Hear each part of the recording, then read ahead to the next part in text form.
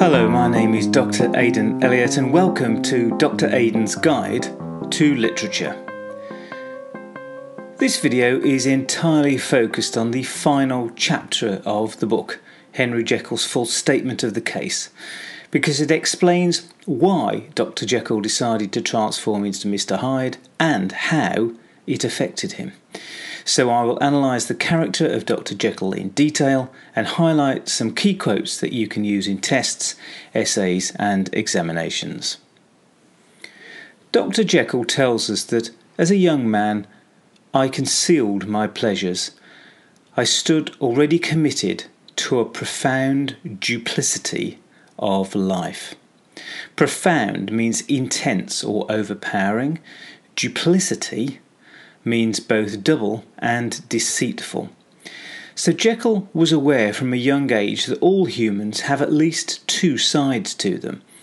One side that wants to be respectable and another side that wants to do things that society disapproves of.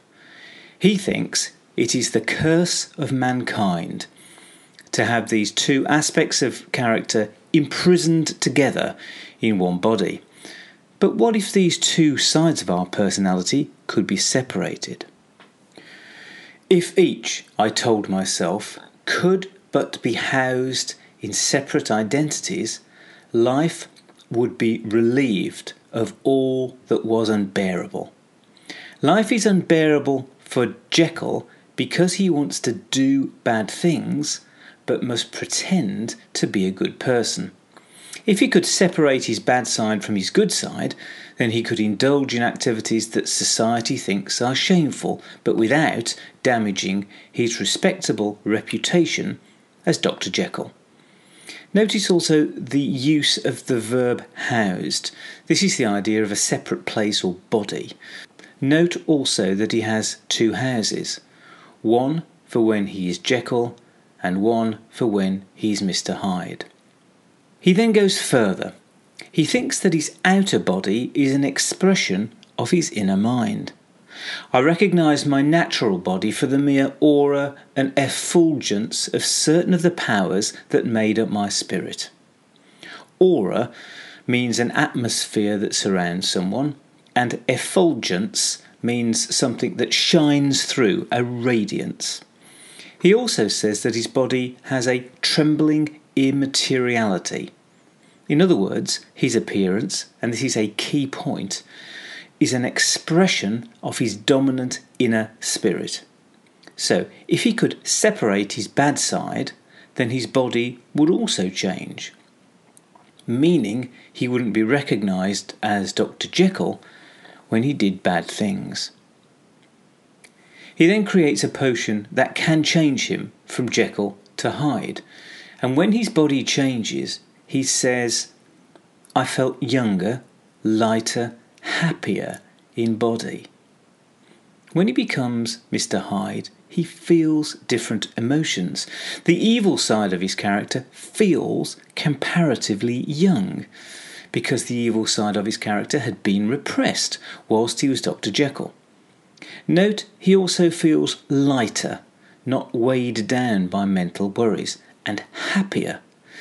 This is surprising. We might not expect someone to feel happy when expressing their evil side. So he felt younger. But what about when he looked at himself in the mirror? He says, I was conscious of no repugnance, rather of a leap of welcome. Repugnance means intense disgust, and he's expecting to feel repugnance, as do all of the other characters who actually meet Hyde. But the sight of his new body feels incredibly sweet and gives him an innocent freedom of the soul. Hyde's body is also small. This lets us know that the evil part of his character is underdeveloped. Edward Hyde, alone in the ranks of mankind, was pure evil.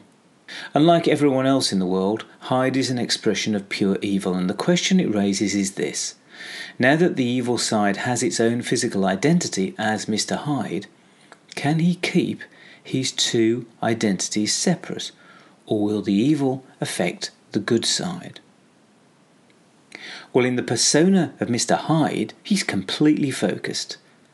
He's every act and thought centred on self, drinking pleasure with bestial avidity from any degree of torture to another, relentless like a man of stone. Bestial means like an animal, and avidity means having a strong desire. So he's animal-like in getting his pleasure from hurting people, and he's like a stone. He lacks any compassion. But problems are appearing. When he changes back into Dr. Jekyll, he can remember his evil acts. His evil side is not isolated. It's mixing with his good side, and it's getting stronger. And it gets worse. I had gone to bed Henry Jekyll. I had awakened Edward Hyde. Without taking the potion, he had changed into Mr. Hyde. He's lost control of his body. This is the first sign that the evil side of his character is taking over. This is, of course, a metaphor for us. If we indulge in evil behaviours, we will become evil. The next quotation highlights the dilemma he faces. I was slowly losing hold of my original and better self. Although he increased the doses, it becomes more and more difficult to change back from Mr. Hyde to Dr. Jekyll. He stops taking the potion altogether and determines to remain Dr. Jekyll, but he's now in a worse situation than he was before the experiment began.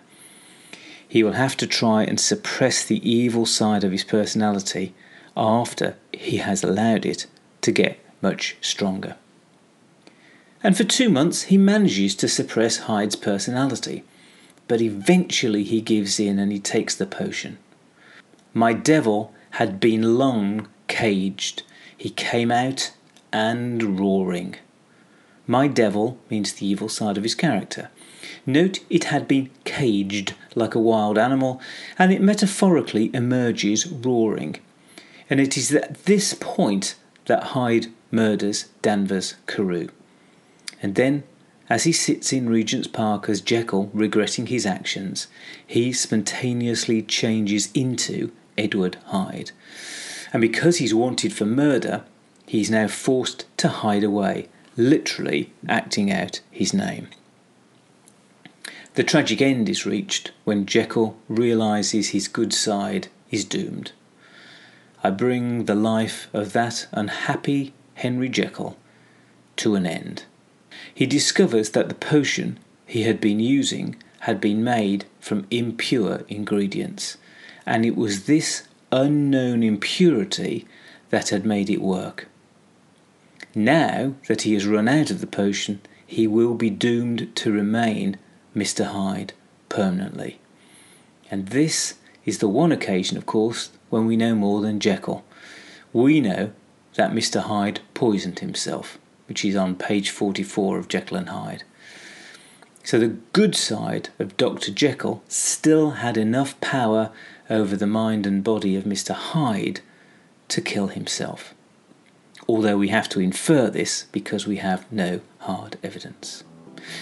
So do look out for some of these features as you read and study this novel, and I hope this brief video has given you some new insights that will help you to get greater enjoyment from Stevenson's Jekyll and Hyde. Give a thumbs up if you enjoyed this video and subscribe now so that you never miss any of my future posts.